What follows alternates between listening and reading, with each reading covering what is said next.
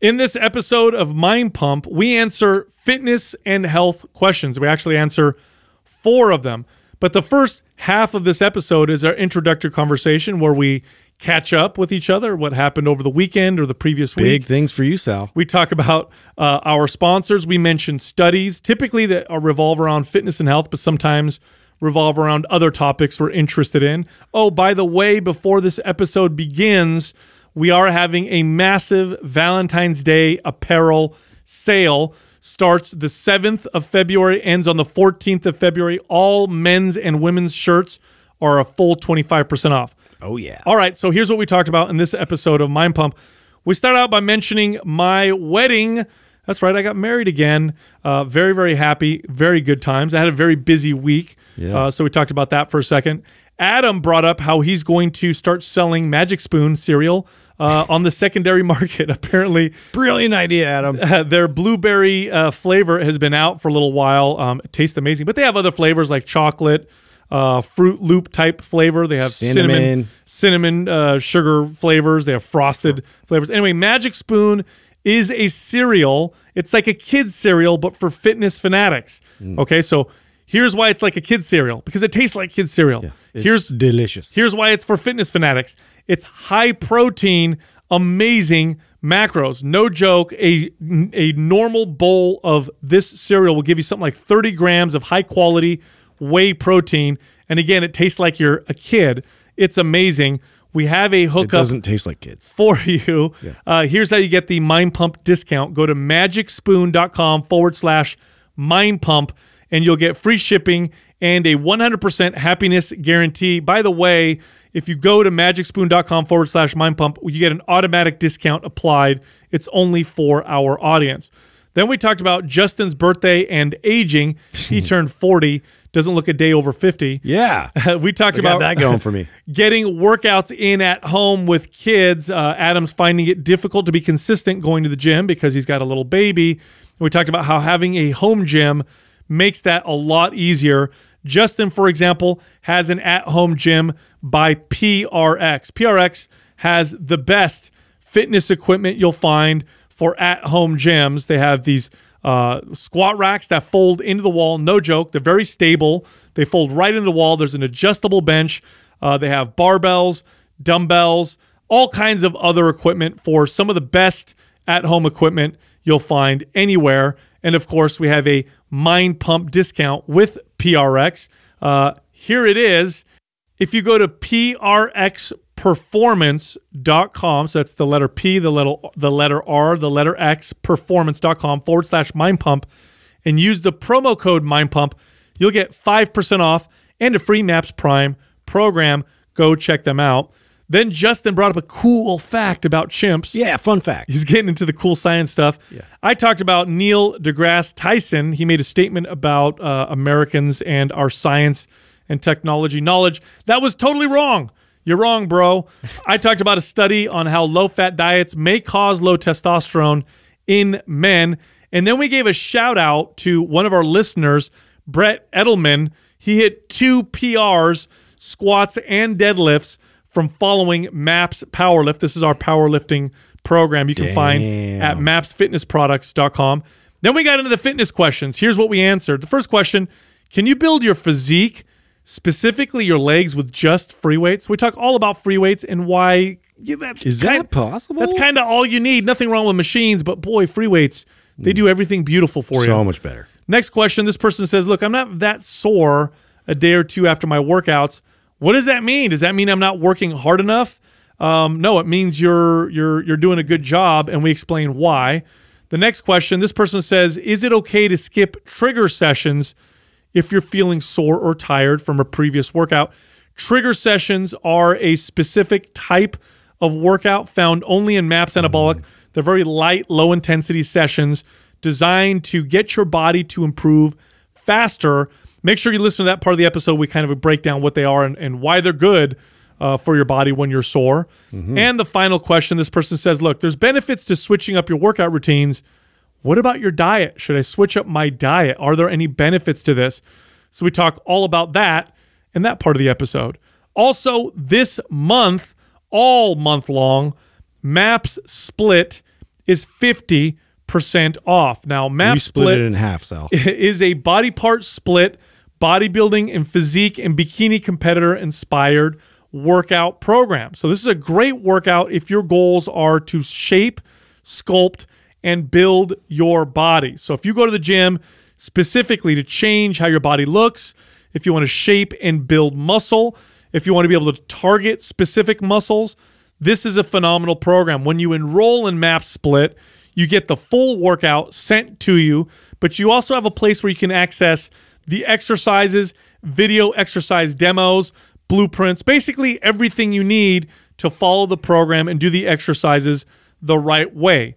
All right, so here's how you get your 50% off discount.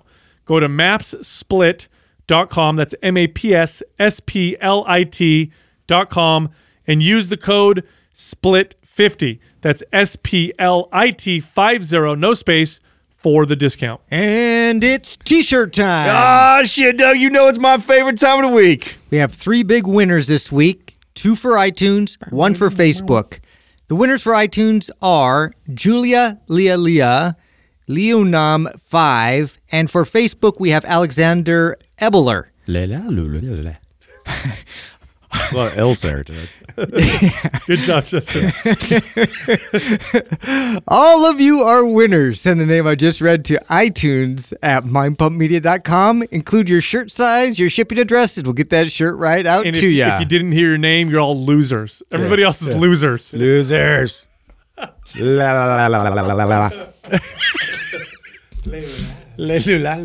I am exhausted. You know how after a weekend you're supposed to feel relaxed? Charged. Yep, not this guy. No. I had a From wedding time or what? action-packed Honeymoon. weekend. Wow. Full of honeymoon in. Yeah, Getting action, doing action. No. I got my birthday, then got married. I'll tell you guys about that. Then it was Jessica's birthday. Then my father-daughter dance. Then my son had a robotics tournament all in a row. Yeah, tell the audience how you Wow. didn't even invite Justin, Sal, or Justin, Doug. We told them about the base camp announcement. I mean, this kind of said it all. Yeah, no, Let it was. them know. So It was Just so you guys know, you guys will be in my wedding. I want you guys to know. thanks, Adam. Yeah, just so you guys know. You guys are invited to be in my wedding. Yeah, no. Sal's We like- didn't invite anybody, not even my parents. We'll all be wearing Jordans. Nobody came.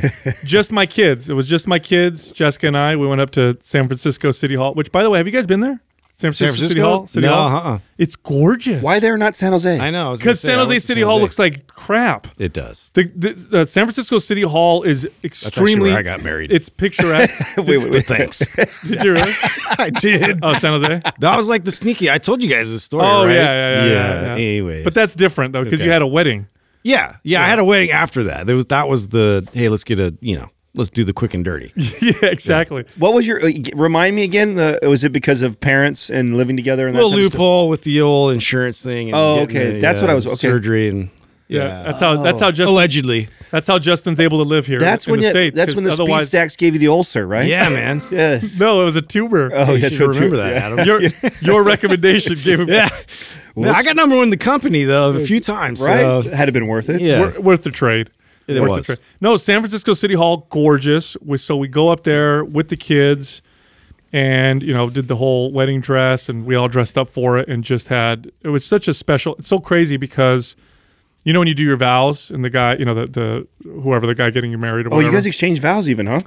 No, just the ones that the guy tells you Oh, to say okay. or Not whatever. like break your own. No. But this is my second time getting married, and it's such a crazy difference because the first time it was like, oh, this is what we have to do. This time there was like real meaning behind what I was doing. I mean, we were looking at each other, and I'd never experienced this before. Everything else disappeared, and it was just her and I. And it's like, we said our promises and our vows, and it was So incredible. romantic. It was Did very you have a little like pool just filling up? A little bit. In the little side. a little bit for real. Yeah. did No, cry. yeah. I swear to God, I was I close. came close in mine. I can't talk too much shit. Did you really? Yeah, I came close. Yeah.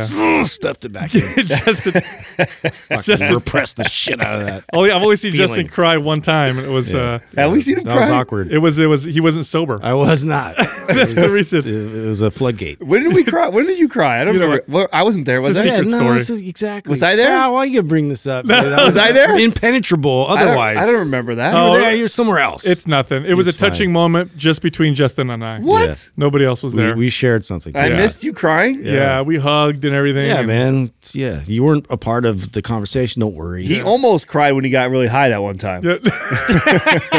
he was That's what it takes, He though. was this close, dude. Yes. That's literally what it takes to got get it out of me. He was so mad he was gonna cry. Yeah, I was. It was I get Stop angry making about that. fun of me. It's so funny. But dude, sensitive. you know what was amazing about this was my kids, they were so excited, and my daughter was acting. You know when the what is it, the maid of honor? Yeah. Like walks around, adjusts the dress for the pictures, and like kind of holds this and takes care of that. My daughter totally did all that. She like stepped up and was super excited. That's awesome. It was so. And then we had dinner at Epic Steakhouse. Have you guys ever been there in San Francisco? No. So good. Oh, the steak there were incredible. Steak, lobster, Did you stay bone the night? marrow. Stay up the night? Stay the night there? No, we came back. Like You the guys- Fairmont? Oh, okay. No, we came back that night. So it was a lot of fun. So did that, which was amazing. And then for your honeymoon, you did a robotics tournament. No, honeymoon's coming up. That makes sense. Yeah, Yeah. I don't know why. We're not that nerdy. Like, oh my god, it's turning me on. No, we did. The day after was the father-daughter dance that I do every year with my daughter, which was just a complete blast. Dancing all night with my little girl. She was hugging me, telling me how much she loves me. It's such a great time. Now we've been together for 5 years, so this is the fourth time out of 5 we've seen you do this. Yeah, so I've gone every year since she started preschool, except for 1 year when I fucked up. Remember that? Remember that You year? had to buy I Disneyland. remember that. You had to Yeah. buy Disneyland. I booked a vacation, didn't realize it was on the same date, and took her to Disneyland for a couple days to make up for it. But no, that was good. And then the robotics tournament was, dude, robotics tournaments at this level are crazy. Yeah. These kids are building machines, insane machines from scratch. Doing complex tasks. The competition was, and I don't know all the rules, but they had to stack blocks for speed, and then they could Yeah, I was interfere going with to each ask other. you about that. Oh, they 'cause- could interfere. They can. There's like And it designated areas you can't, but if they're outside of that, you could fucking block them and do weird shit. Yeah, it looked like they had different colored blocks. I didn't know if that played into it in terms of stacking your color versus somebody else's. Yes, or- there were. I don't 100% get the rules, but you can get 2 points per block if they're all the same color. If something else happens or whatever, so they're doing that, and I'm surrounded by all these tech robotics kids, and it's just I'm looking at them all and I'm watching them, thinking to myself like, I wonder how these guys are going to be, leaders of tech industry one day. Well, I mean, so I'm being cool to them. you was know it what I mean? just Hey, remember me? What do they call them? Like meets, tournaments? Like are they always? It's a tournament. It's a tournament. Is Yeah. it always a tournament? Yes. So they'll compete. So this one, if they did well in this one, then they move to a higher competition. I believe it would be state competition. Then you do well there. Then you go national, and then you go world. Yeah, so my brother-in-law, he's like an engineer, and he was telling me like Lego does a lot of the robotics tournaments through the schools too. Yes. Was this part of that? or No. is it- So Lego's younger kids. Lego goes Okay. up to 8th grade. Oh, okay. After that, then you don't use Legos anymore. You build them. Now it's NASA. Yeah. No, you are. It's like You- steel, and they like weld it. Oh, and it was everything, or- cool to see the different designs, although there was one design that you could tell that was super common because it was very effective. But there were little differences in the designs of how they would put them together. They're using controllers, so they're all wireless and stuff. And yeah, it was really fun. It's really cool. So I imagine that they build towards a meet, and so it's like one meet probably every month or two. There's several tournaments throughout the year. There's like a season. Not a lot though, right? Like I would. I think, don't know. And do they build a new robot for every tournament, or is it the same robot? They keep refining it. Depends on the tournament itself. So if it's the same like style tournament where you're stacking blocks, then you can bring the same robot to each of the tournaments, maybe tweak it a little bit or whatever each time. If it's a different competition, then you're probably going to want to build a different robot. So, but And how long does it take them to put? Like I saw the robot; they're pretty. Massive. They're big. They got all kinds of detail to them. They're fast. Like how long do these kids work on building something like So that? they built this one since they built it at the beginning of the year. So they started working on this one at the beginning of the year. And you know how they start building them? They use computer models first.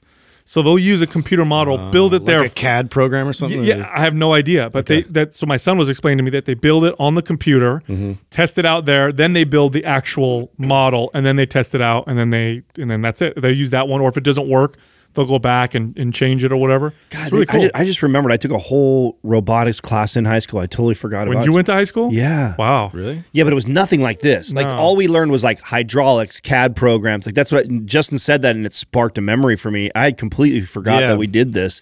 So back when I was in high school, that was the extent of robotics. Was like I didn't even think I took a class like that. I did. I took a metal shop and wood shop and all that. And like metal shop was cool because you weld and you actually like would build. I built like a few different things. Like we actually would fashion our own screwdrivers, and I built like a hammer, and then I did a barbecue box and all kinds of like random things. But it was like just cool because you're doing it all with your hands, and you just don't get that kind of experience. And it was totally an elective, so I don't even think they have that program anymore. No, it's cool, and it's cool to see the type of kids that are here. They're obviously a bunch of tech and math nerds, like big time nerds, but super smart, friendly. Their parents are all. I was probably the only non-tech parent there. You know what I mean? Like the parent, you can see the parents know what's going on, and I'm sitting there like, I have no idea. I know Instagram. I'm a fitness guy. I know Instagram. You know what I'm saying? I know how to DM real well. Yeah, I know how to activate your biceps. Yeah, on an exercise, but I don't know what's going on with the machines. Hey, so I've got this new business plan that I'm going to do. I ordered my Magic Spoon cereal this weekend, and again, blueberries out. So right now I'm checking back every single day. Dang, I was just about to order some. Until it comes in, and I'm going to buy, because this is, I don't know how many times now I've gone to order, and blueberry is always sold out. I think the word's out, dude. I just haven't been aggressive about it, so I'm going to, every day, I'm going to buy, and then I'm going to sell it online for double the price. You're going to do the little secondary market? Yeah. Little secondary market. I mean, they can't be mad at that. Like, it's the demand's there. They're selling out. Yeah, why not? It's just like just scalping them. Yeah, exactly. That's probably not the Is that illegal, Doug? Can I scalp cereal? No, you can sell them on eBay. Oh boy, I don't know. Yeah. I think you can sell them on eBay. I think you can. Sure. People do that with stuff all the time, like sneakers. That's popular. Sneakers sell out. They resell them online. Oh yeah, there's a Nike market and for that Adidas. now. Yeah, there's That's a whole right. So why can't I do that with cereal? Yeah, I think you probably into can. it. You can probably make a pretty penny off the blueberry. I remember watching that with supplements. I remember when the over-the-counter designer steroid supplements. And they would get pulled. They got pulled because they'd be double the price. Oh, dude, you go on eBay and they'd be selling a bottle of Super Draw for $250, and kids were just buying it like crazy. Wow. Because steroids. Yeah, so it made sense. No steroids in Magic Spoon. Yeah. Oh, yeah. Just not yet. Just high quality protein. Right. You're not going to get the same gains as you would get with anabolics. I mean the fruity and the blueberry are the two that I love. So I mean they were still the fruity ones left, so that I ordered 2 boxes of that. But how often are you eating it? Oh, I eat it pretty regularly right now. Really? Oh, between Katrina and I, one of us is having a bowl probably every night or day. Oh shit! Yeah, I typically eat it on the weekends. Yeah, I dig in on with the kids. The macros are great, and it takes I have a sweet tooth. I've talked about that many times, right? That so I feel like I'm getting a treat, and it's got 30 grams of protein in it. The calories aren't that high. Carbs are low. So it's like a guilt-free treat for me. It's like my favorite thing to do on a day. I give you instead of a shake, a protein shake. Like I would have a protein shake at the end of the night. If I'm low protein, it's way more fun than a shake. Of course. It's cereal. Yeah. Well, I feel a little bit because my youngest doesn't eat a whole lot of protein and meat to begin with, and so it's like I feel like a little bit, have given him that. At least I'm like somewhat contributing to his protein, because he really I have to make sure he eats meat all the time. Same thing with my daughter. Yeah. My daughter does frustrating. My daughter does not gravitate to protein whatsoever. She's like it's either carbohydrates carb head. or it's more carbohydrates. Yeah, or more. Yeah. So what I have to do with her is I have to give her protein first and be like, well, if you don't finish this, you can't I started doing that too. Yeah. You can't have your carbs. It's funny, but on when we did the father-daughter dance, we had dinner before. So her friend, we meet up with their friends and the dads or whatever, and we all had dinner at a restaurant, and they bring out the bread, right? And normally what I do with the bread basket is I'll tell the kids, you can have one, and then I'll tell the waiter or waitress, take the bread away, because what ends up happening with kids is this. They eat the whole basket. They eat a whole basket of bread, And then they're the not food hungry. comes, and they barely eat it. Yep. And I just get enraged because I bought. That doesn't just happen to kids. That happens to grown-ass adults Yeah, too. yeah. That happens to all of us. I mean, that's why like the appetizer thing is hilarious. Like if we go to a real, you know when I tend to do that? When we're eating like B- seafood. If I'm at a restaurant where I'm like, it's whatever, appetizer, whatever is before, then I'll eat. But if we're eating like a $50 steak, nothing is worse than filling up on fucking cheap ass bread. And your $50 steak comes out. Yeah, and if I'm a little uncertain about the entree, I'm definitely loading up on that. Oh, it was funny watching my daughter, because it was, it's a special day. So I'm not going to tell her don't eat whatever. I'm like, eat whatever you want. So the bread comes out, and this is what she does. She gets the piece of bread, and she's, how much can I have? I'm like, just whatever, enjoy yourself. It's a special day. Okay. She gets it, and she smells it first. The look on her, that's going to embarrass you in front of other parents. the look on her, I never did Jesus this. Christ, you feed your kid, guy. the look on her face, you know what I mean? Like, oh, Sweet she's Jesus, I missed you. She touches it, and then she eats it, and I'm like, oh my God. Oh man, What is going on? The other here? parents are all looking at you like, Jesus, Of course, guys. I'm it's true though. I don't eat bread ever, so it's like totally novel And of now. course, I'm the fitness guy, right? So Yeah. they're looking at me like, this guy starves his kid. Yeah, what a dick. She's like touching and smelling the bread before she eats it. What the hell's going on? I missed you so much, Justin, how you feel, bro? Because I know you're 40. Oh yeah, I'm feeling, dude. I feel great, man. I don't know what all the hype's about. Like I think like it's weird because 40 like now it just feels like 30 or 20, like whatever. Stop fucking lying. I'm serious. Fucking guy. Let's go for a run after this then. Hey, he almost. No, I'm not doing that. I'm not gonna do that. You see, he held it back for. It feels like 30 or and he stopped. No, it doesn't feel like 20. Doesn't feel like 20 at all. Yeah. No, I mean the waking up and the different noises that come out of my mouth and all that kind of stuff are different, and so there's differences, for sure. But I don't know. To me, like, I don't know. I used to think of 40 being really old, like with my parents and everybody else, and like I knew it was 40 was like over the hill was the big thing back in the day, but I just don't see that anymore. I feel like my dad's 73, he's still pretty mobile. Like, I mean, he's out of shape and everything, but I feel like we've kind of moved forward a bit more, and we've kind of moved that number up a bit, because of medical advances and everything. You're so right. I was talking to my parents about this last night, and my of course my parents are immigrants, right, from Sicily, and my dad now is 60. He's in his early 60s, and he goes, it's so funny. He goes, you see someone today who's 50. He goes, it doesn't look like they used to look. He goes, when I was a kid in Sicily, when you saw a 50-year-old, it was like crushed. they were old as fuck. Like they had like the humpback, and they're like, oh, shrimped out. Yeah, Just like back in the day when and he's like, you see a 50-year-old now, and they look phenomenal in comparison. He's like, because back then they used to bust their ass working. He was telling me that he would go to the square, the town square. That's usually what people would do at night. And he'd see men just yell. He'd see men walking with their hands behind their backs, almost perpendicular to the floor. They would be so bent over from their backs being so fucked. Oh wow! In their 50s, and he says because they've been working in the dirt since they were hard-ass labor. 7 years old. He goes, their back was stuck. Like it's super common. Formed that way for sure. Oh, he said it was super common. I was in a text thread this weekend with my two best friends, the ones that have the kids that are a year and a half older than mine, and.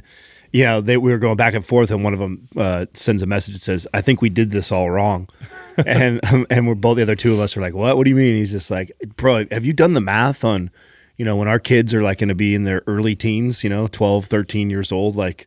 You ain't gonna be fucking running around with them. And I said, you know what? Fuck you two guys. Like that's it. That's my motivation to stay fit and healthy into my 50s and 60s. Like you fuckers are already waving the white flag right now. Yeah. Like, no, dude. Like that's why I keep rotating my shoulders. Like every day I'm doing that. Like imagine when you can't throw a ball anymore. Right. Like that's a horrible thought for me. Yeah. Dude, I'll tell you what the pluses are of being an older parent. Okay, number one is patience. This is a big one. Right. That's huge. Okay, so here's your evidence right now. If you're listening right now and you're thinking, what do you mean by that? Okay, if you have kids and your parents, who are now grandparents, watch your kids, tell me you're not blown away by the patience that your parents all of a sudden display.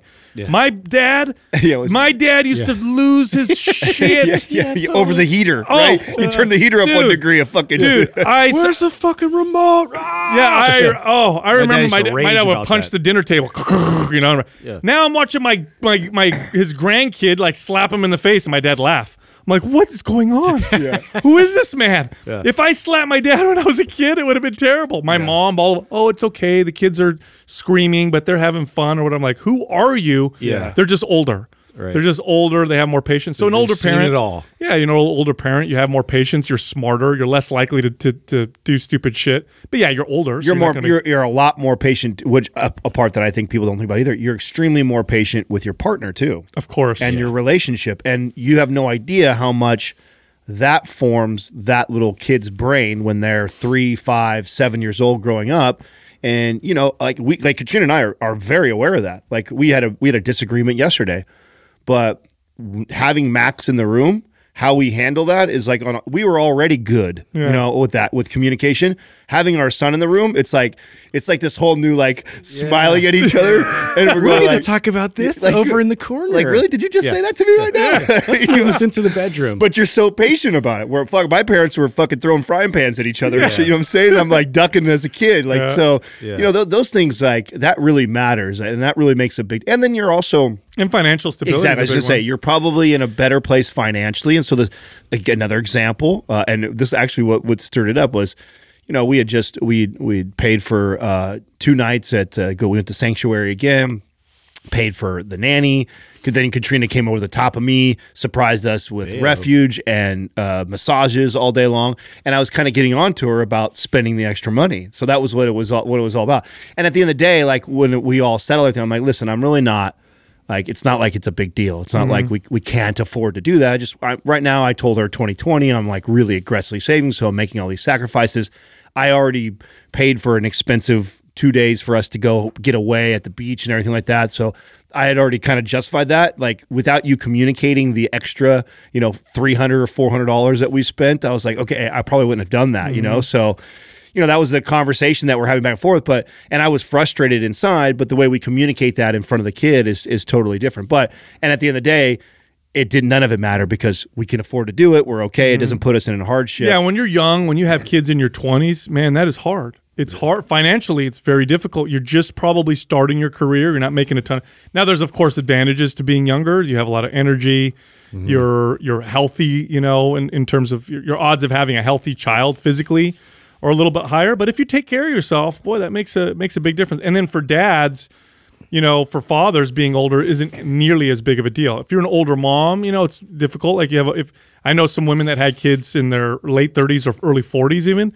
That can be pretty challenging on the body. But for a man, I mean, I think it's the same. It's the same theory though, even with them. I mean, Katrina's an example of that. She's 39, you know, but fit and healthy. Exactly. Yes, fit and healthy. With body bounced right back right away. Totally. Her energy levels are fine. Oh, she looks amazing. Right. She looks like she didn't even have a kid. Right. So I mean, I think that you know, the biggest thing that she's having challenge. I know I get people ask all the time, so I should share more of her journey. The hardest thing that she's having. Like with breastfeeding, like the stats on that is definitely got to be close to right. What they say, how many calories you burn more by breastfeeding. She can't keep weight on her. Really? Yeah. So that's how Courtney was too. Yeah. Her big thing that frustrates her is her shape to her body. She's not as muscular as she's used to being. So but she's lean as shit. She's leaner than what she was before before we even had Max. So body fat wise, she's phenomenal and she's in good shape. Yeah, it's when she stops breastfeeding that it'll go back.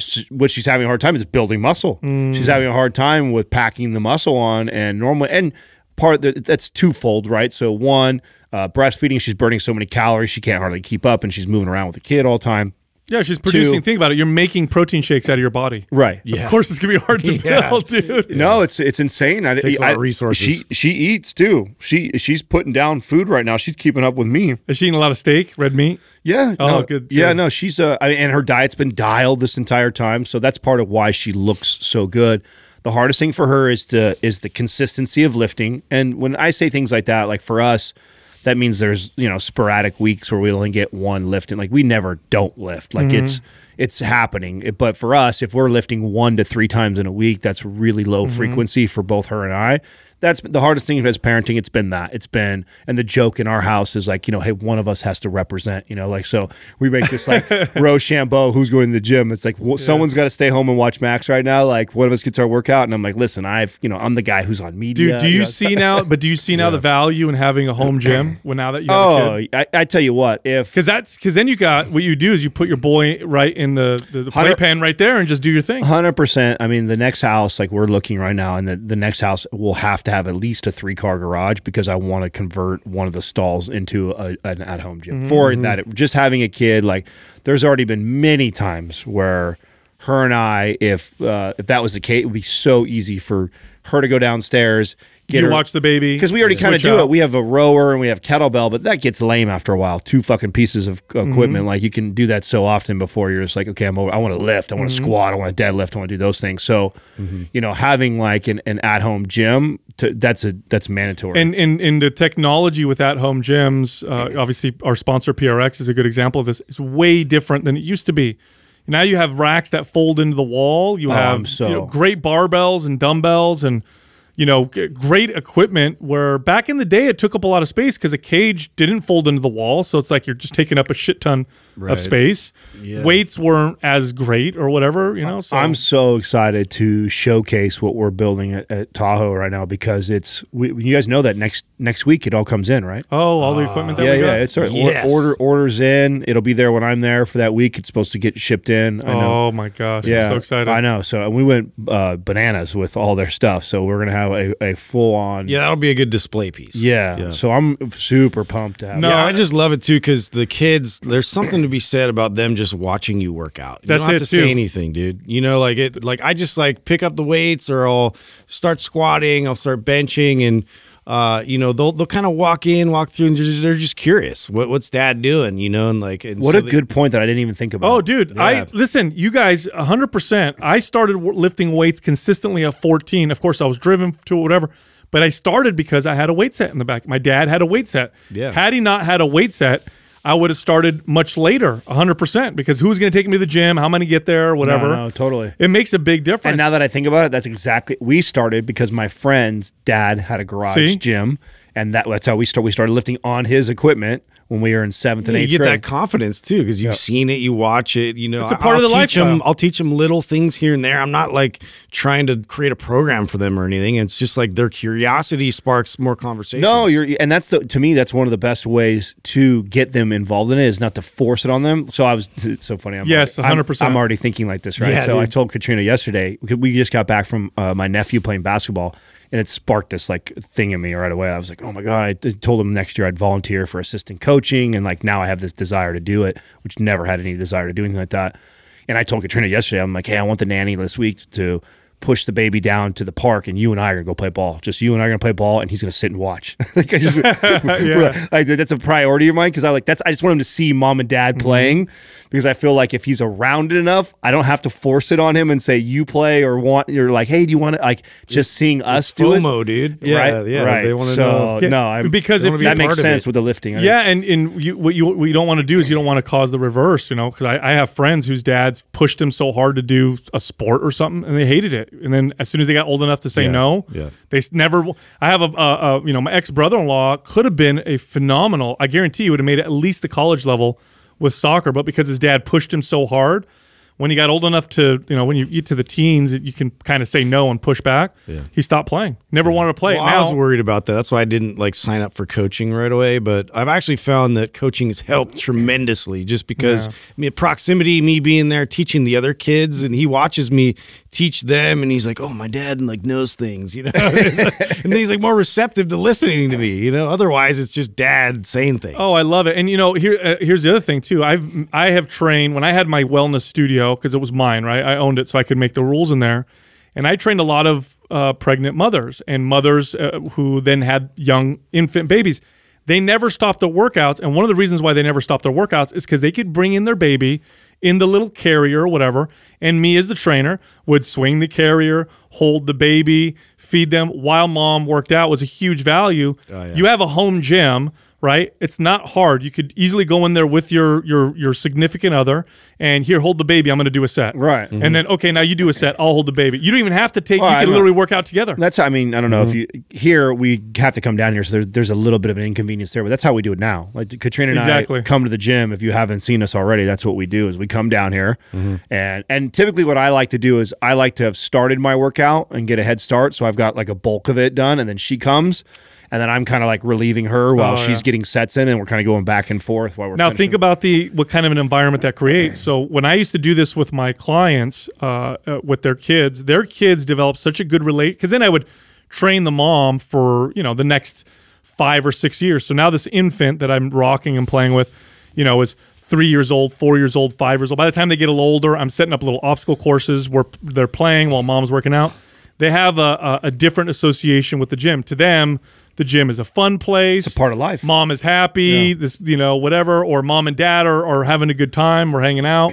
And it dramatically increases the odds that your kid later on will make the choice, because that's what ideal, right? The ideal thing is that your kid chooses to make fitness a part of their life, and it's hard not to push them, but that's what you want. You want them to be like, hey, I want to do that, because then the odds that they'll stay consistent are much, much higher. Here's a fun fact. It probably doesn't relate to any of that. Well, actually, it does relate to this on some level. It's about chimps, though.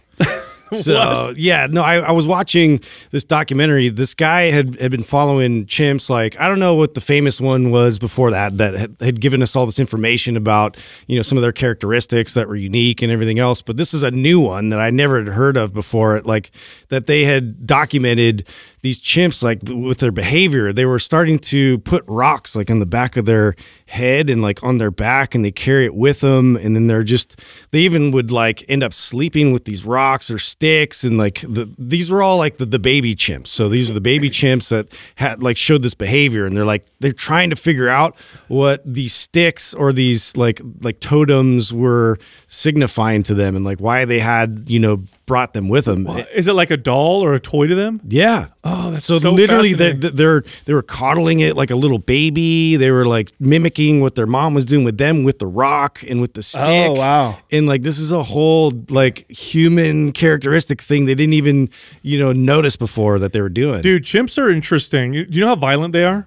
They'll shred faces off. Oh, have you seen the videos of they'll have like a chimp gang, right? So it's like a bunch of younger, adult but younger chimp males that represent one tribe, and they'll go to another area with another chimp group or whatever, and then they'll go to war. And they will destroy the other side. Well, you guys, do you both have Disney Plus? I do. Do you have? So you should watch I forget what chimp wanted it, what it's called. The title of it is, but I told you that Disney does like a different version of like what's the other one that we all watch on Netflix? That Planet Earth, right? Oh yeah. So it's a different, like they tell a story and they give names to all the like animals.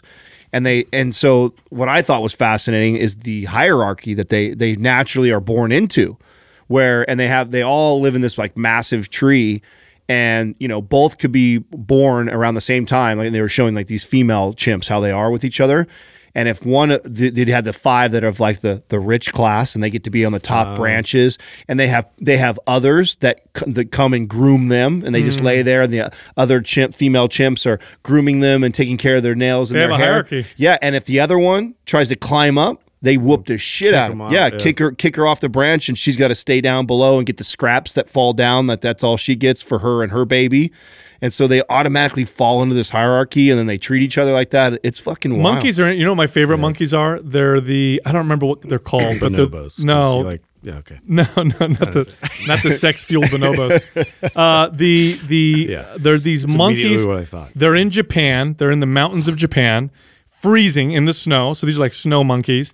And they go in and they do like they're like natural jacuzzis. They're like springs that are hot, and they'll chill. Funny. Have you seen pictures? Yeah, they'll chill in these hot jacuzzis in the snow. Look at these bright pink faces and white fur. Dude, there they are. Look at, they look like old men. Yeah, they make these faces. Just chilling. And anyway, I was watching one documentary of them, and there was like this one monkey that was trying to get into the jacuzzi. I saw that. They kept throwing them out. Yeah, nah, dude, you're not not allowed. You're not allowed. So they're just kind of watching. Exclusive. Yeah, and there's a bunch of them in there just chilling. Like, yeah, we're chilling. In our Those are hot jacuzzi. springs right there they're in? Yeah. Oh, wow. Yeah, and they like look at their faces. They look like little old men. They do, dude. That's pretty hilarious. They don't do anything but chilling there. See? Yeah, yeah. It's a little spa time. Isn't that great? That is funny. Anyway, dude, I got into. I've been doing this more and more lately. I haven't done this in a long time. I took a break from it, but I think I'm back to being an asshole on social media. Yes, he's back. I went on Facebook, and you know how I belong to these groups, and they post things and talk about whatever. Yeah, last time you got ripped by vegans. Right? Yeah, anyway, so I belong to all these different groups. There was a science group that posted this article that showed a quote from Neil, what's his name? Neil Degrasse Degrasse. Tyson. Yeah, Neil Degrasse Tyson. Anyway, smart dude, obviously brilliant scientist, but something he said that was really stupid that annoyed the shit out of me. So I had to go on there and, say my 2 cents. And basically what he says in this article is that scientific illiteracy threatens the United States. And he talks about how the U.S., the average person doesn't know science, doesn't know math. We're so dumb. We're way behind other countries. China's, test scores are kicking our ass or whatever. So I went on there and I said, okay, first off, surveys. These are surveys. So you're asking average people. Go to China, ask the average person. You'll get people that believe in, crazy gods and mythology. You'll get people who believe everything their government tells them because it's a communist country. You're going to get lots of different things. Test scores from schools. Okay, does that have a lot of importance? Well, let's look at the result of that.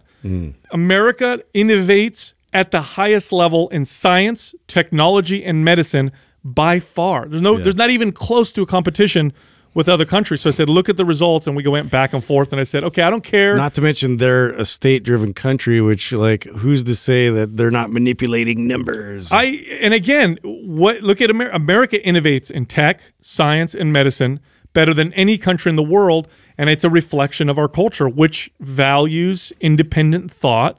It values risk-taking. Our country values risk-taking more than other countries, so lots of people take chances. So obviously we're doing something right. So it was a nice back and forth. I was going to say, did you get people firing back? Oh yeah, they were saying like, oh, there's flat earthers, and I'm like, there's idiots everywhere. Yeah, it's not just here. Newsflash. Yeah. We just tend to get broadcasted because we're America, so everybody thinks that whatever. But I said, look at our innovation. Well, yeah. I saw a stat on that one. Well, we have like 15 of the top 25 companies in the world. Like that started here. Like you look at all the Netflixes, the Airbnbs, our Teslas, the Googles, Facebook, Amazon, everybody. Yeah, dude. And when you look at the companies that are like similar or trying they're nowhere near. They're reaching nowhere near the amount of people. No, the amount of capital that's invested into innovation, risk take, because innovation requires a great deal of risk, right? When you're innovating, you're literally trying to do something that no one else has. That means there's a high risk of failure. The most capital that's invested in innovation by far, even if you do a per capita statistic, is in this country. And again, I think it's the culture. We value risk-taking and individual thought and ideas, and we're a melting pot. We have a lot of different ideas. We tolerate different ideas better than anyone else. Not perfect. Yeah. And so that was the argument. So I'd love to. I wish I could message Neil deGrasse Tyson and tell him, yeah, don't say things that are not true. Sure, you can look at test scores and all that stuff, but we're still crushing people. Have we thought to have him? Have we thought to have him on the show? I would love to. He's been on a few of our friends' podcasts. That's somebody I haven't even thought to reach out to. I would love to. Yeah, I would love to. I mean, otherwise he's a great conversation. Yeah, yeah. Otherwise, I'm a huge fan of him. So anyway, along those lines, looking up more interesting studies. Another study came out that linked low-fat diets to low testosterone in men. So this study showed that men who diet by going low fat notice a measurable drop in testosterone. And when they increase their fat back up, their testosterone levels go back up. And they did control for calories because cutting calories can have that effect on men regardless. But going low fat seems to have a more negative effect on testosterone. This makes sense. Fat is an essential macronutrient, and it's used, in making some of these important chemicals and compounds in the body that lead to hormones. So if you're a man and you're trying to diet and get leaner, I would suggest testing your testosterone to see if you start to notice declines, and then maybe going lower carb, higher fat to see if you can kind of offset that a little bit. I wanted to do a shout out to one of our listeners, Brett Edelman. So shared. I got this in my. It's tough, right? So obviously we don't get to open and get to all of the DMs anymore, but occasionally I come across like one like this that I'm like, you know what, I want to start highlighting these. I get these all the time, and I don't share them. And man, I was impressed. And now we've had powerlift out long enough, so people are finishing and coming through and like going to their first meet or MAPS Powerlift. Yeah, and so he went through MAPS Powerlift. Dude's only 24 years old, and he hit in both his deadlift and his squat PRs at his most recent meet. So he squatted 570. Whoa, he benched 290. He said he missed 305, which would have put him over the 1500 total. And how much does he weigh? 190 was he 196? Wow. Yeah, so 196 pounds, 24 years old, putting up 570 on a squat, what a stud, 618 on a deadlift, and then 290 on his bench. Holy Toledo! I know, right? Yeah, we can't be making. We need to start making programs not as effective. Everybody's stronger than us. Yeah. It's happening. No, what's going on here? We gave it all away. Yeah. Powerlifting competitions are, motivating yourself by entering into a competition usually doesn't result in long-term success. But I do like powerlifting competitions because it changes the focus, especially for women. I actually love powerlifting competitions for women because it takes their focus off of how their body looks to how their body performs. And for a lot of the female clients I've worked with, it was a great step towards having a better relationship. Well, this is with exercise. And here's the thing: I don't think you need to. I think if you can go into like a MAPS Powerlift program, like that has enough value in itself. Like you don't have to actually go to a meet and compete and like compare but yourself. Train like you're going to. Right, exactly. Just the training that way, I think, has a ton of value for both men and women, especially if you come from the camp of being mostly focused on aesthetics and wanting to lose fat, or you don't like the way you look.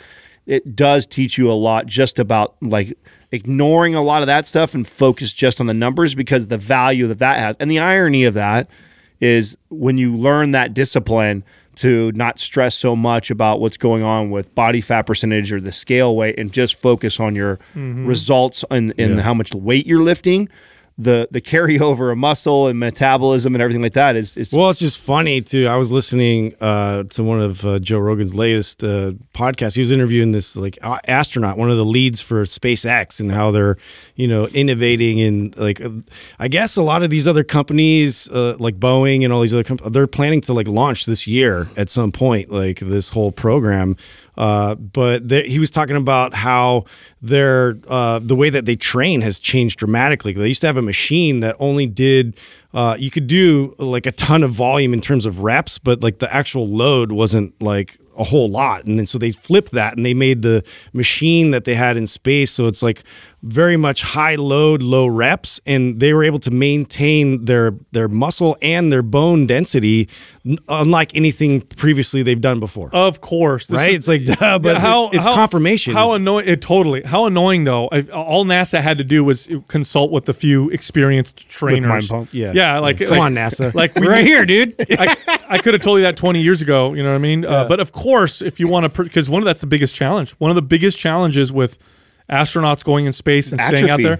Oh, bro, big time. Yeah, big time. When you think about it, from a muscular standpoint, you're in like your entire body's in a cast because there's zero gravity. That's right. Yeah, so there's no vestibular system and all that gets really messed up when you come back. Oh, a lot of stuff gets fucked up. But definitely they lose muscle, they lose bone density, then they come back and it's not a good situation. So it's really important. This is like a big thing for them.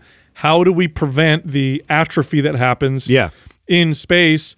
And heavy resistance training is the best thing, by far superior. Now, the other part is they don't say they do this, but I wouldn't be surprised if they did put astronauts on testosterone at the same time. Yeah, I know. They wouldn't advertise that, but I'm sure that's part of the protocol. That would make total sense. Right? It would make total sense because the health effects of going zero gravity are very detrimental. Very bad, yeah. Yeah, our human body did not evolve in that environment, and it can have some catastrophic... Wow, well, what was interesting was, too, he brought up this point that I thought was a cool idea. Like, he was like, I was literally like evolving to where like a fish, where they're getting less dense in terms of their bone density. But if I were to stay in space, like my body's adapting to that environment. So it's like, you're shedding a lot of the mass or whatever because you don't have those gravitational forces or anything. And it's like, what would we actually turn into, if you stayed up there the whole time without gravity? We would look like skinny, wispy, like the aliens that you think that people think aliens look like, right? With the big eyes and the head and the real small, skinny arms. Yeah, long, skinny fingers. Like all the blood you're pumping is pumping into your head for the most part. So it's like he said the first time he woke up in space, like the next morning, it felt like he had been doing a handstand all night. So his face is all puffy and all the blood was in his head. Maybe this is where all these alien drawings came from. Maybe it's just somebody who got stuck in space a long time ago. It's making perfect sense now. Well, that is one of the theories. One of the theories is it? One of the theories is that alien visitations are just some dude who got stuck a long time ago. They're just humans from the future that are visiting us from the future to observe us and watch us. I like that theory. I also like that there's sort of some bio, like robotic, like some kind of, they're not actually human. They're some kind of artificial like form. Well, there's, what is that called? The Fermi paradox, which is why hasn't life found us and why haven't we found life yet if there is life out there? And they're basically like saying, well, it must be way less than we think, or maybe we're all that there is. Kind of crazy, right? Well, let's end there. Yeah. First question is from J Kendall 503.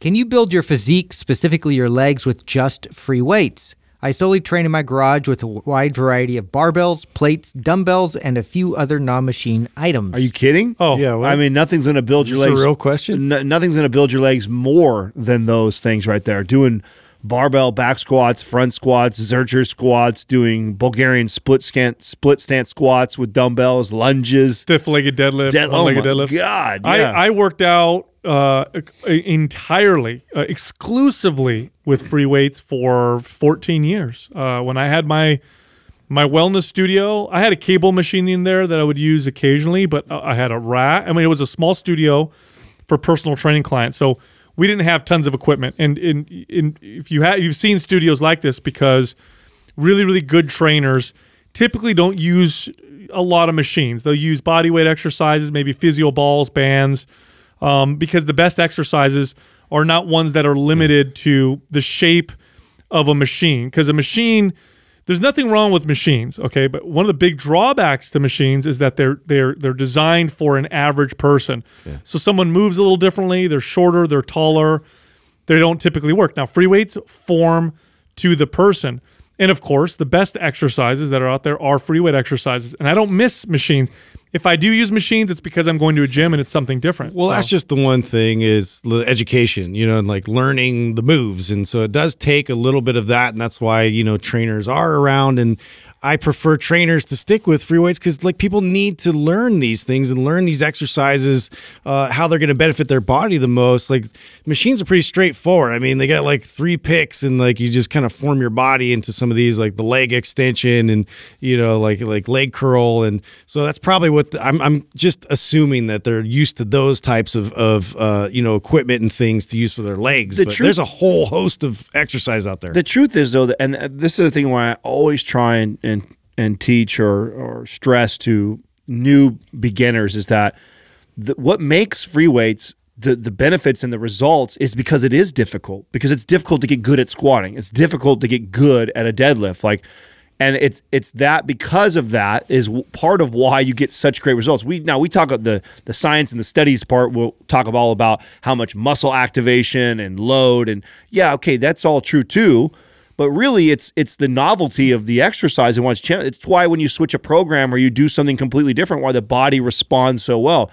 So doing exercises that are really difficult to get well and it takes months and months and sometimes years for people to perfect, that your body is adapting and changing that whole process. Where getting a leg press machine or getting a leg extension machine, and you could take the most novice person and put them in that, and within 2 weeks they get it. You know what I'm saying? Yeah. It's not like it's difficult for them to do it. Well, that's great and all, and we can show with E-stim machines how much muscle is being activated, and can they do it? Yeah. But there's also something to be said about that that neuromuscular adaptation that happens and occurs that's pretty much your body's adapted to that part. I just love it's the barbells and dumbbells are the original first, fitness equipment that was ever invented and used. Until this day, hundreds of years later or 100 years later, it's still the best. Free weights are still the best. There is no machine that can do what a barbell can do. I literally can take a barbell and I could write down hundreds of exercises that you could do with it. Machines typically do one thing, one exercise, or maybe two. A cable, even, which has the most versatility of all equipment, still can't match what a barbell, single barbell can do. If you have a home gym and you have a cage, you have a barbell, dumbbells, and an adjustable bench, you're done. Yeah. Like you can do everything with that. You can do almost anything you want. You can develop the most amazing physique ever with just that equipment. In fact, that's what I prefer. That's what I still to this day, majority of my exercises revolve around those pieces of equipment right there. And the cool thing is nowadays, equipment, I talked about this earlier in the intro, at-home gym equipment used to be terrible. I mean, your choices when I was younger, the choices for at-home equipment were, sand-filled plastic weights, or I had to buy commercial equipment, which was super expensive and it took up a ton of space. Nowadays, you have things like companies like PRX, which you got a cage that folds in the wall, just as sturdy and good as any commercial equipment. Barbells and dumbbells are really, really good quality nowadays. Plates are really good quality. Adjustable bench are good quality. Boy, you could do a ton. And I'll tell you what, this is the other part. If you ask experienced trainers, coaches, and strength coaches, what are the top 10 best, most effective overall muscle building, strength building, just functional strength building? They'll be all barbell dumbbell exercises. Mostly, right? Yeah. I'm sure there'll be a few machines in there towards the bottom, but at least 70%, if not more, of the equipment that will be listed in that top 10 will consist of something you do with a free weight. So you've got the best exercises at your fingertips. You definitely don't need lots of machines. The only machine I would ever add to a home gym, honestly, would be a cable, some kind of a cable machine. And why? Because a cable machine is more like free weights than it is like machines. Right. Because of its versatility, because you're not stuck into a path or a form. Right. Next question is from Haley Phillips, 34. I'm not feeling very sore a day or two after I go to the gym. Does that mean I'm not working out hard enough? Should I increase my rep ranges or wait? I remember when I thought soreness was a good indicator of workouts. In fact, that was I think we've all been there. Well, I remember the first time I read that it was actually a sign of overtraining, and it just shattered my paradigm. Mm-hmm. Yeah. I mean, because up until that point, that was what I was always seeking. And if I didn't get sore, I was disappointed in the workout and thought of it as something that was almost worthless. Right. That's how that was the attitude until I read that. And I believe it was an article that back when I was going through my NASM, I think they had shared it, and I had read that and I thought, what? It's actually a sign of overtraining. Mm-hmm. And so it's a more accurate sign of that than it is of a good workout. It's a terrible, it doesn't tell you at all if your workout was good or not. Here, I'll take it a step further. I didn't make the best gains of my life until I stopped getting sore. Yeah. Okay. So before that point, every workout, the one of the main goals was, can I make myself really, really sore for the next few days? And if I didn't, I'd go back to the drawing board and try to figure out a way to get myself really sore. No. My best gains came from when I stopped getting sore. I wouldn't get sore from my workouts, and I was getting the best gains ever, and it was because I figured out exactly what you said, Adam. Now, I also want to be clear that I'm sore today. I overreached, and so that's how I look at it now. Is I overreached a little bit. In a perfect world for myself, when I'm trying to gauge like how hard I push myself or how much volume I should be doing, because that changes, right? Like your consistency. The workout I did that got me really sore right now is mainly because I've been really inconsistent the last 4 weeks or so ever since I got sick. So I overreached. Normally when I'm in a rhythm and I've been training very consistently, I don't overreach like that. So what I'm looking at is, can I add volume either through lifting more weight by increasing the weights that I'm lifting, or increase intensity within the workout without getting sore? That is a win all the way. If I know that, hey, this workout, I did more today than I did the previous workout like this, or I lifted more on my bench, or I lifted more on my squat than I did the previous time, and I don't get sore, that's a fuck. That is a, right? That's like when you hit a baseball and you hit right on the fucking, right where you're supposed the sweet spot, and it feels effortlessly and the ball sails, versus when you muscle it and it gets out into the outfield. Like, I think there's degrees too. There's degrees of like, I feel tight and a little bit restricted versus like I feel like like I can't even lift my arms. Like there's been degrees of where I've like crushed myself, and like I know too. This is where it's crucial in the very beginning. If you're a beginner and you're working with a trainer, you're just doing this on your own, and you're trying to get the most out of it. And where you feel that soreness is kind of normal. Like the first few weeks, you're gonna feel like a different tightness, a different stimulus, and that's okay. If you're exceeding that to where it's like pain and like it's hard to get out of bed, and like that's definitely not a place that's optimal. You could draw a very clear, now that I think about it, you could draw a very clear line in my career as a trainer that will tell you, on one end of that line, I was not a good trainer. On the other end of that line, I was a really good trainer. This is actually, now that I think about it, probably one of the best metrics for me in terms of gauging how good I was. And here's what it is. Before that line, when I would ask a client, I'd train them, I'd take them through a session, then I'd see them for their next workout a few days later. Ask if they were sore. I'd say, hey, how sore were you? And if they said to me, oh my gosh, I could barely move. You're like, couldn't even brush my teeth. I used to think to myself, like, yes, we did a good job. Got you. Now, on the other side of the line, when I became a good trainer, if the client said to me, I kind of felt it a little bit, but not much. Oh, we did a great job. Yeah. We did a good workout. Let's stay there. Yeah. Totally different. On one end, I was a terrible trainer. On the other end, I became a very successful trainer. I preferred, actually, the goal was for my client to not feel sore, but rather feel maybe a little bit like they worked out, like, oh, I could kind of feel the muscle. If they're not sore, but energetic, and you're adding weight to the bar, you are fucking winning. Oh, that's that's the best. Yes. Oh, yeah. If you were adding weight to the bar, or able to increase intensity in the workout, and you are not getting super sore from that, you are fucking winning. Totally. Body is adapting, getting stronger, building muscle. It's happening. Totally. So that's the sweet spot. And of course, when you're trying to hit that, you tend to sometimes flirt with the overreaching a little bit, and that's your kind of gauge of, okay, like the way I'm reflecting on my workout on Saturday that hindered me with lifting on Sunday because I overreached and I'm really sore still today, is I went, fuck, I could have eliminated that exercise, or I could have stopped at 2 sets instead of doing 4 sets. Like that's how my brain is working, because I did way more than I needed to get my body to start to adapt and change. So I'm always searching for that. But the next workout, I want to make sure that I stretch myself a tiny bit and then not get as sore. If I can do that, boy, you're winning right there. That's what you're funny. For. Like I don't really get sore from workouts anymore. I get sore from yard work. Like that kills me, dude. Like I was helping my dad the other day move some log rounds, and it's just awkward sizes, and you're leaning over a lot, and of course you're trying to like max exert to be able to get things going, and man, just killed myself. Well, that's because your goal isn't to work out. No, your goal was done with the job. I don't care how much it hurts. I got to finish the job. Totally. A workout's goal is not. It's funny when you're working out, you're not like building anything or moving anything. Right. You're picking up weights and putting them down. The goal is to get your body to progress, and different mentality. Soreness does not indicate a great workout. Quite the contrary. If you're really, really sore, it indicates you had a bad workout. Whoa, that's what we had a great discussion. So this person, if you didn't listen to the episode we did with Max Marzo, he got into this, and he actually talked. I forget what he uses as a term. There's like a minimal effective dose. There's a maximal effective dose. There's a minimal dose that where it starts to take away from your progress. And right. And I forgot what he called it.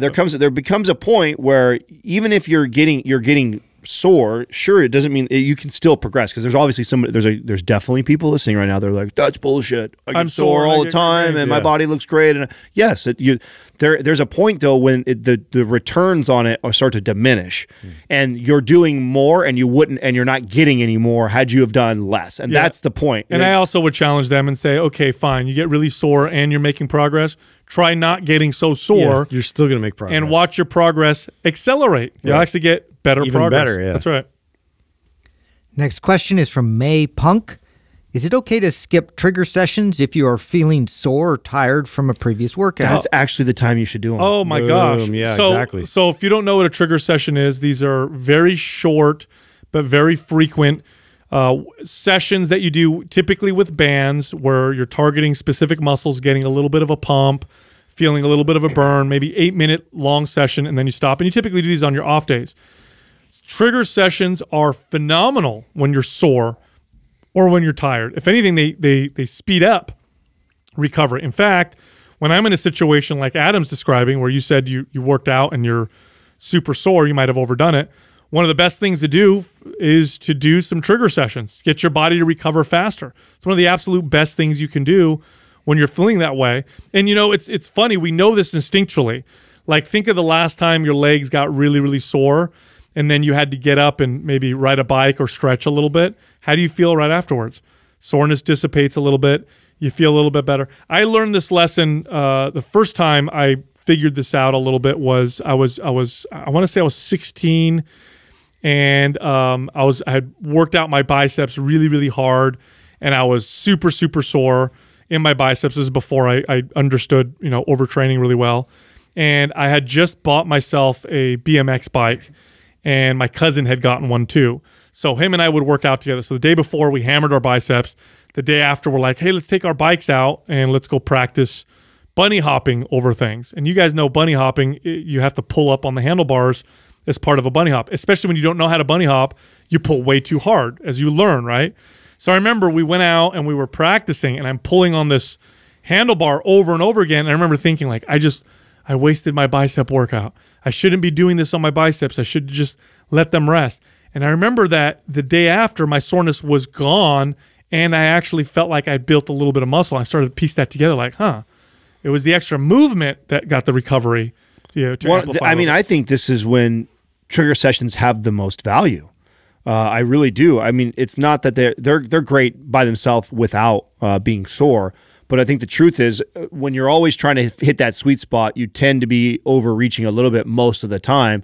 And one of the, I think and we know this as trainers and coaches, and one of the things that I think has made the trigger sessions so beneficial is because it facilitates recovery and it speeds that process up. I mean, so Sunday I was supposed to go lift again, and I was supposed to do squats, and I was so damn sore that it impeded that. But instead, what I ended up doing was mobility and triggers. Did body weight squats. I want to get that blood and oxygen moving through my body and pumping that through. That'll help facilitate recovery even faster. I feel better today because of that. But I think that's where I think trigger sessions, sometimes people they go at it the same way. I think a lot of them go at workouts. They think you need too hard. Yeah, too hard. It's literally It's not supposed to damage. You're just trying to pump blood in the muscle. Yeah. Pick the band that is not really hard for you to do 15 to 20 reps. You should be able to easily do 15, 20 reps. We're using biceps as an example since Sal brought that up. You just want to get a little bit of a pump. Yeah. That's it. 3 sets of 15 to 20 reps with an easy band and then move to another muscle. Like that's it. I'm done. I'm done with my trigger. Yeah, the thing that this might illustrate a little bit better, but I think we tend to confuse recovery and adaptation. We think they're the same thing. So when you cause damage with a workout, your body recovers from the damage, and then simultaneously, often or sometimes afterwards, it also tries to adapt. So recovering would be like, I cut my hand and my skin heals. Yeah. Adaptation would be my skin grows a callus to prevent a cut from happening again in that same spot. So those can happen simultaneously. Now, if you train really, really hard or too hard and you're really sore, your body's probably trying to adapt, but it's also trying to recover. And recovery tends to be the priority. Well, what ends up happening oftentimes is you worked out too hard. Recovery takes far longer than the adaptation. Adaptation happened, but now adaptation's there, and your body doesn't keep the callus for very long. If there's not a good signal being sent, it'll take it back down. So you might have gained a little bit, but then you lost because your body's just recovering. You could have had the next workout that just cut off that callus. Right. And so too much. So the trigger session causes no damage. What it does is it speeds up recovery, but it does send a small adaptation signal. Or if anything, it strengthens the adaptation signal that you sent before. This is why trigger sessions are so exceptional for exactly what this person's talking about. When you feel like you might have overdone it, do some light trigger sessions on that body part. Oh, and this has tons of value for someone who doesn't even have our programs. So if you don't have any fucking clue what we're talking about right now with trigger sessions and it's in MAPS Anabolic. Yeah, right. It's in our program. But if you don't, an easy way to explain it to somebody who's following something else or doing their own workouts, you get, keep using we'll use bicep and legs, right? My legs sore, your biceps sore. You do some air squats, for 20 reps, just body weight. And you do 3 sets of that for, 15, 20 reps with like maybe 30 seconds in between. That'll pump my quads up. That's that's it. That's all I need to do. And do that like 2 or 3 times that day. Yeah, that's it. 2 or 3 times a day. That takes me a couple minutes to do the squats. And then I do grab some bands and do 15 to 20 reps, 3 sets with 30 seconds rest in between, get a pump in my biceps, done with that. You do that a couple times a day on the muscle group that's really sore and watch how much faster you recover and you feel from that. Next question is from It's Not Easy Being Green. Just like there are benefits to switching up your workout routine, are there any benefits to switching up your diet? If so, what would that look like? How often would you change your diet, and any pitfalls to avoid? I 100% gotta be a South I 100% believe this. Not easy being green. Thanks. Yeah, no That's problem. my voice, isn't no it? problem. Okay, so I'll talk about the psychological benefits before we can get into the potential physiological benefits. Psychologically, I think it's a brilliant thing to change up your diet. I think one of the biggest culprits, or one of the biggest reasons why people have a tough time eating healthy, or why people tend to binge, is because they stay so rigid in one particular way of eating. For example, this is just an example, but let's say you're keto. So your keto diet means super, super low carbohydrates, high fat, moderate to maybe higher protein. And that means I'm avoiding carbohydrates all the time. This person right here is primed for a binge. The second they go off, they go way the fuck off. They're just not used to eating different foods. It doesn't mimic real life either. Real life, and humans probably evolved eating a lot of the same foods, but it was a seasonal change, right? It was like wintertime, you're probably only eating meat. Spring, things are growing. Maybe I'm eating more plants, summer, and so the foods would change as the seasons would change. So humans, I think we just operate better with a little bit more variety than the rigid, like, I eat, these are my macros, this is what I eat all the time. You see this with bodybuilders. Bodybuilders eat the same foods every single day, and it's just notorious. I think there's no doubt the psychological argument is not only there, but it's extremely strong. I think the real question for me that I have is the physiological as strong as the psychological in this situation? And I believe there's a lot of unknowns in this area still. Like we are still learning so much about the gut. And it just makes total sense to me when we talk about every other system of the body.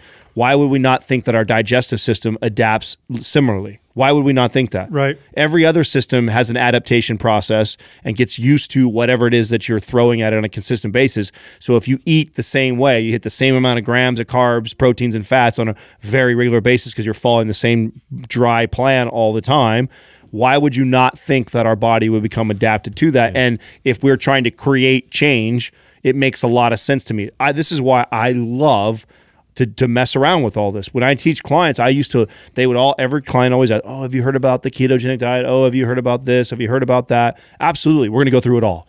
Like, I want to teach my clients all of it. And then as we're going through it, talk about the benefits, what they're feeling, whether it's pro or con. This is why you're feeling that way because you're eating this way. And to teach them how to take the tools from all of these different diets. Because the reason why all of them are successful is because they're lower calorie. I mean, bottom line, the real science that supports why any of the diets are really, really successful is because they're all designed to restrict calories. We restrict calories, we lose body fat. So then it's really just about starting to look at all the other signals that when you eat this way, how do you feel? Like, do you sleep better? You have better energy? Are you sharper? Okay, so you like those benefits. Oh, but you start to notice that on Saturdays, I like this type of diet. For example, for me, I like to run on a weekend, I like to run a higher fat, lower carb because I tend to be lazier. I tend to watch more TV or be sitting around or sleeping in. And what I have found from doing ketogenic or running a high fat diet is wow, it just curbs my appetite. I mean, I can eat a really high fat breakfast and then I'm good all day till dinner time. And I'll do that on a Saturday. I'm not running a specific diet. I've just learned from running so many different diets how that works really well for my lifestyle there. When I have a hard workout, I want to carb up. Like, so I think there's a lot of value in people going through all these different types of diets, but not stopping there and not attaching it just to their muscle building or weight loss journey. There's many other things that food provides for us, and really learning to unpack what you're enjoying, what you like, what benefits that you see from it. And it's okay. Muscle building and fat loss can be one of those, but they're not the only ones.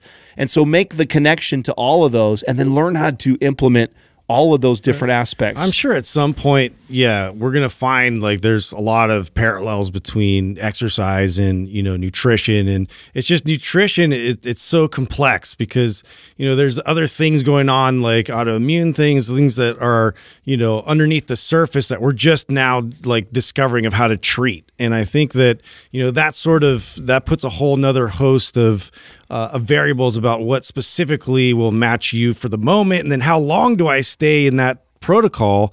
You know, what's the time length of that? There's not enough science, I think. And so we're really relying on anecdotal, like evidence or evidence out there. Evidence. Yeah, absolutely. And okay, so that's 100% true. A lot of it's going to be listening to your body. You're not going to know what affects your body or how something affects your body until you kind of go through it. Once you start to figure it out, like I know, for example, for myself, I know when to change my diet depending on what I'm looking to do.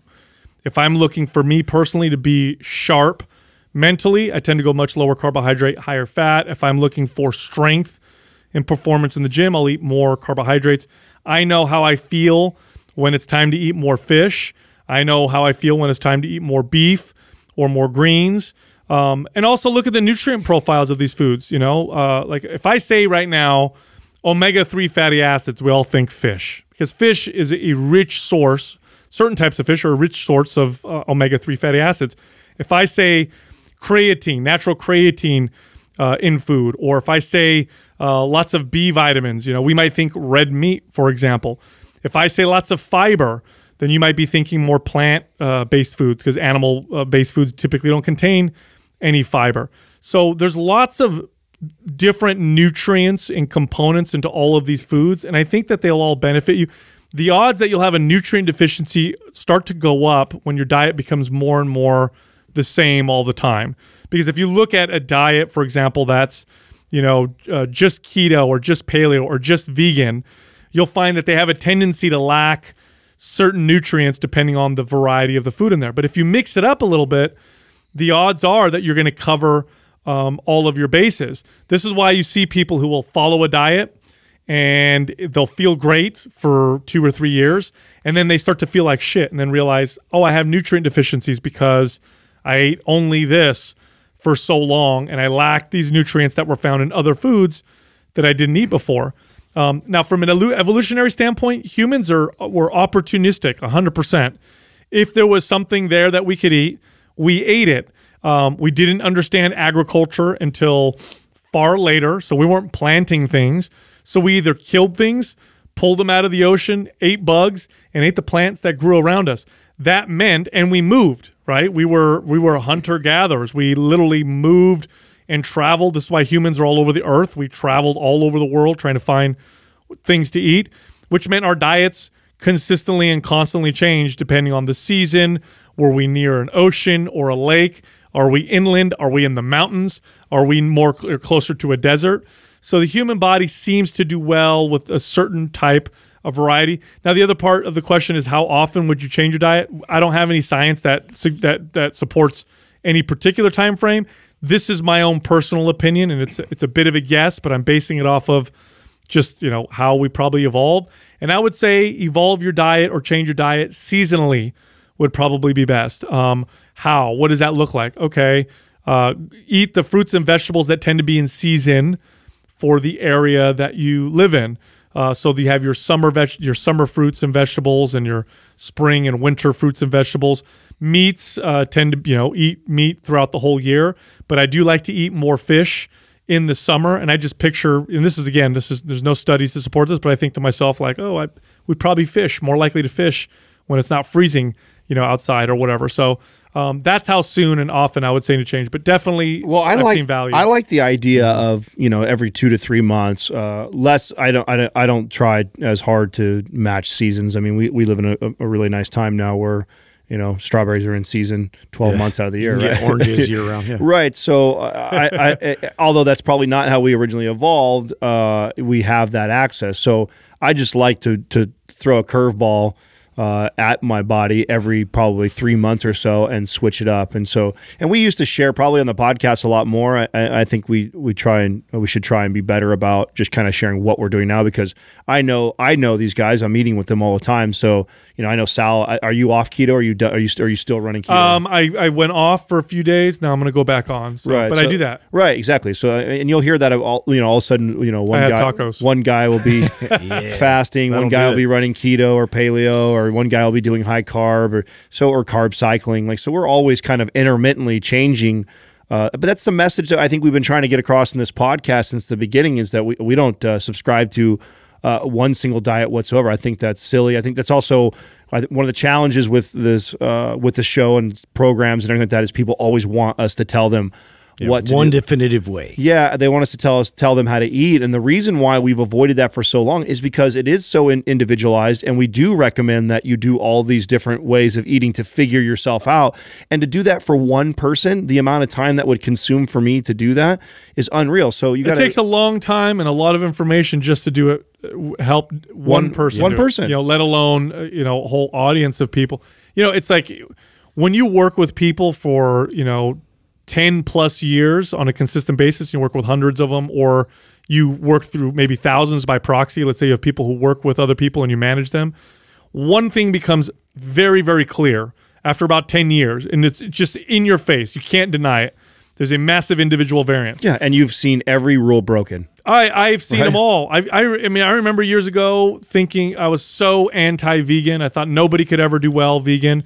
And then I had a client that legit just was healthiest and did best vegan. I've met people on the opposite end of the scale who just do best eating carnivore, which is insane. All they eat is meat. That sounds crazy.